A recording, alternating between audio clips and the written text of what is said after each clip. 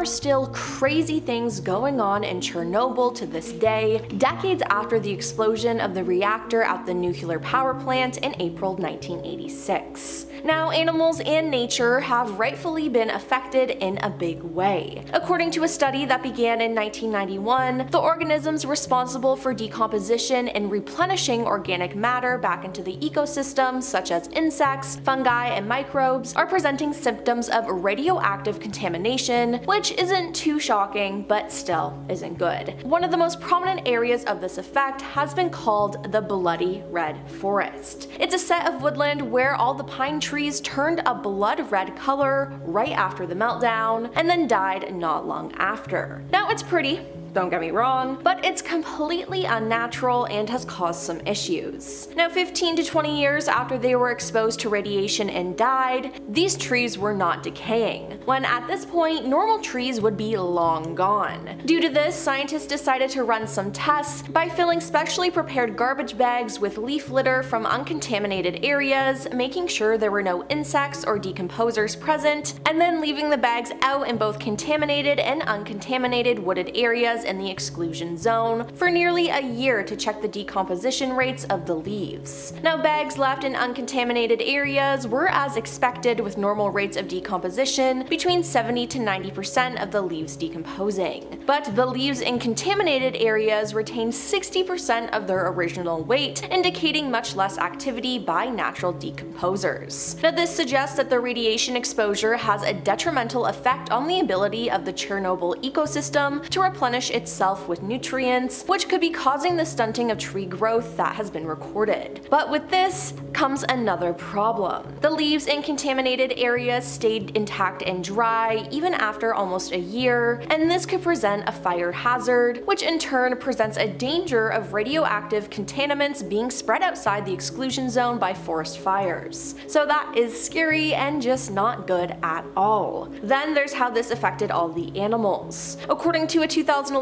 study in Biological Conservation, Chernobyl caused genetic mutations in plants and animals increased by a factor of 20. Among breeding birds in that region, rare species suffered disproportionate effects from the explosion's radiation compared to common species. Now, further research is needed to understand how the increased mutations affect species' reproductive rates, population size, genetic diversity, and other survival factors, but it definitely affected animals in a negative way. In 2016, a study found that the eastern tree frogs in the Chernobyl exclusion zone exhibited different characteristics than their neighboring cousins, and in 2023, another study discovered distinct genetic differences between Chernobyl dogs and dogs living only 10 miles away in Chernobyl City. Now, not all the animals living around Chernobyl are entirely wild, as there are around 900 stray dogs, mostly descended from those left behind when people evacuated the area. Veterinarians, radiation experts, and volunteers from a group called the Dogs of Chernobyl captured the dogs, vaccinated them against diseases, and tagged them. Now, in addition to the tags, some dogs are fitted with radiation detector collars. Now, the dogs offer a way to map radiation across the Chernobyl exclusion zone and study the ongoing effects of the accident. While scientists generally can't get a close look at individual wild animals in the zone, they can monitor the dogs closely, and they are, of course, radioactive.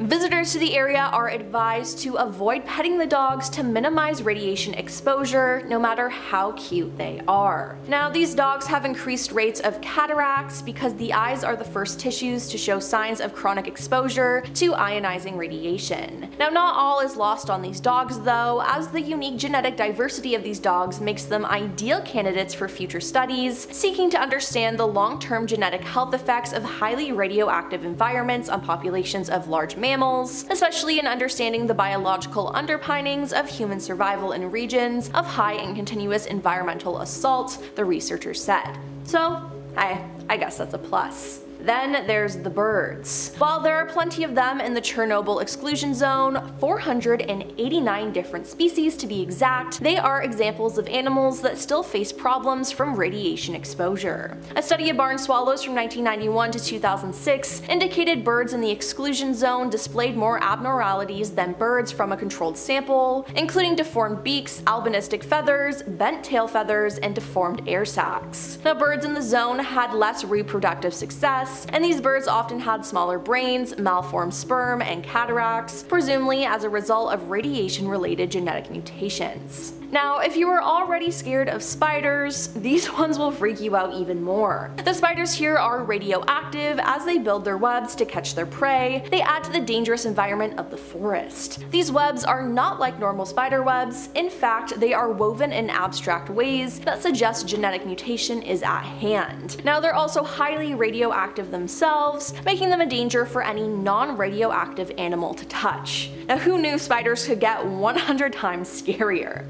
But that's not the only scary mutated animal there. According to Slate in the early 90s, which was just a few years after the incident, radiation levels in the wild boar that died near Chernobyl were more than 2,000 times what's considered safe. And even today, eating animals from inside the exclusion zone is still pretty hazardous, as a person might be exposed to radiation levels that are dozens of times higher than what's safe. Then in 2016, a video went viral of a catfish swimming around the cooling pond of the Chernobyl power plant. Very few mutations lead to extra large size, explains University of South Carolina radiation specialist Dr. Timothy Masu. Instead, they grow less efficiently, they're less capable of catching food, and they tend to not live as long. Now that's why it's shocking that it's so large, and I would not want to mess with the fish that big.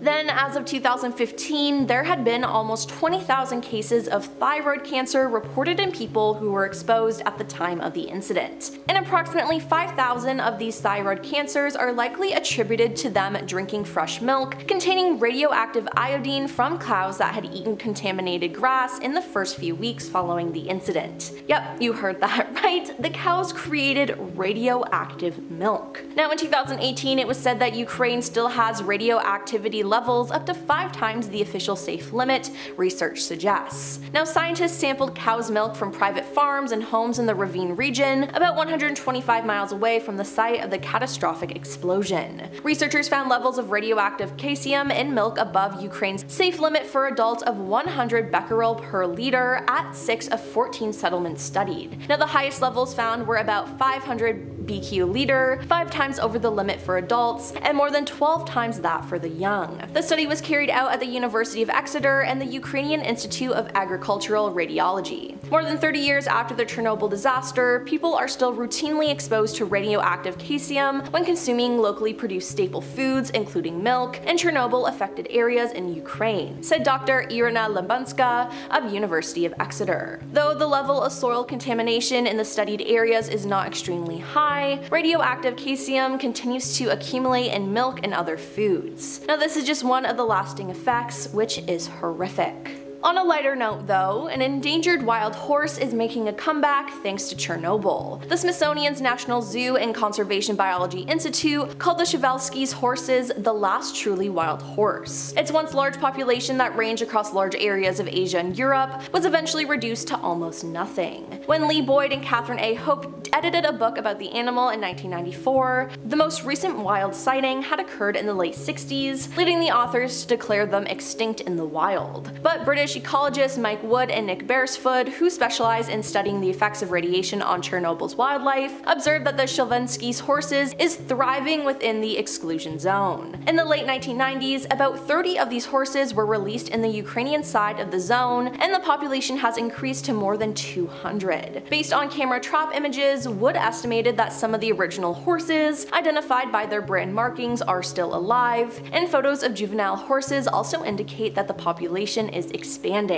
And finally, if you didn't know, Earth has both a magnetic field and an atmosphere that protects us from dangerous radiation. Now NASA knows that astronauts on the International Space Station get exposed to 20 times the radiation we get down here on the planet. So after discovering that a fungus thriving around the heavily radiated Chernobyl disaster site consumes radiation through radiosynthesis, they decided to experiment with it in space, and over the course of a month they found out that the fungus actually blocks radiation literally by eating it. The experiments on the ISS revealed that it was utilizing melanin to transform radioactive gamma rays into chemical energy. Now this is actually really exciting because this ability may turn out to be useful in future space exploration. NASA is hoping that the fungus may be used to both shield equipment and the crew from deadly radiation during long space flights, and even more importantly, help clean up radioactive waste. Well, that's all for our list of unsettling creatures found in Chernobyl that won't stop growing. Now, what on our list shocked you the most? Let us know in the comments down below, and don't forget to like and subscribe to our channel. I'm your host Emily, and we'll see you next time.